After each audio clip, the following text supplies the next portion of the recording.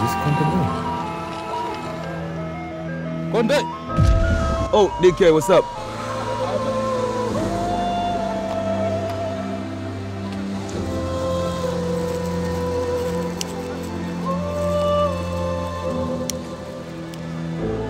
You got some ice cream there? Yeah, man.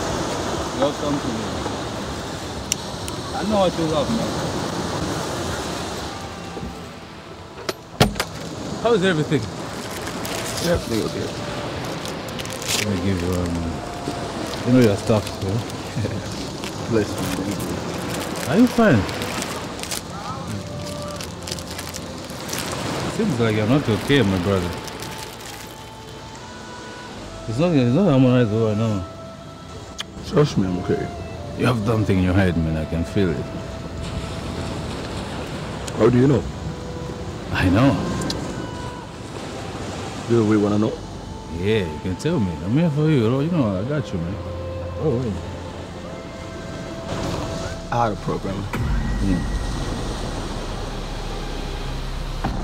I broke up with my girl.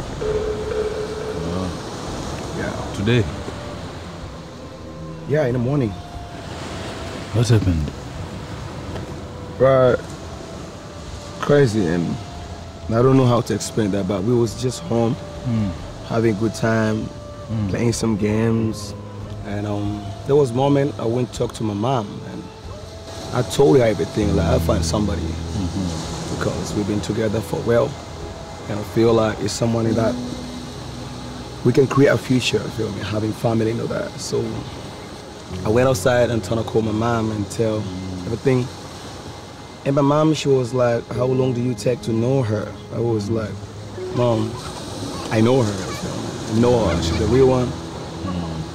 And at the end of the day, Mom says, like, if you say so, if you say you know her, it's nothing that.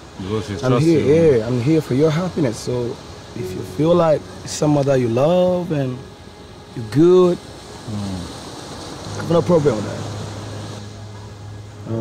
Man, come on, man. Like, I don't think it's the right time to talk about it, but go on. I was so surprised, man. Like, I was so disappointed. Like, I found the message on her phone, nigga texting her, and she started to go crazy on me. Like, she wanna fight me, and was like, no, I don't wanna fight you because I don't fight women. Take your phone. Yeah, man. So it's like, man, I'm speechless, man. I don't know what to say, but my life is fucked up, man. Don't say that because it's the only goal that I have in my life, man. So it's like I lost it. Very sorry, bro. Very sorry. But you never know. Maybe it's a bridge, man. You're supposed to pass that bridge. What do you mean? Maybe there's something big is coming for you. Maybe how should I know? It's God's plans, you know.